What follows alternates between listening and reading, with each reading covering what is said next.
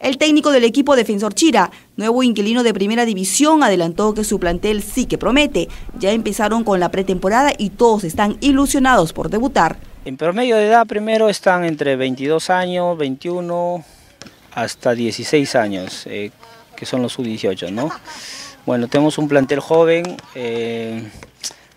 por la falta de experiencia o peso que digamos para primera, lo vamos a compensar con la calidad técnica que tenemos.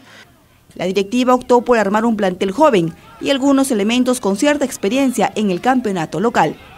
Bueno, tenemos jugadores solamente que quedaron de segunda división, son 5 a 6 jugadores nada más que quedaron de segunda división. Luego pues tenemos jugadores de Salaberry como Ángel Esquén, como Ricardo Segarra.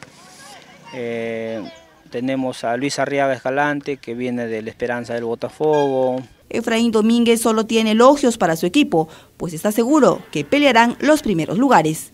Yo me he manejado reservadamente, pero yo pienso que tenemos un plantel joven, pero con buenas aspiraciones.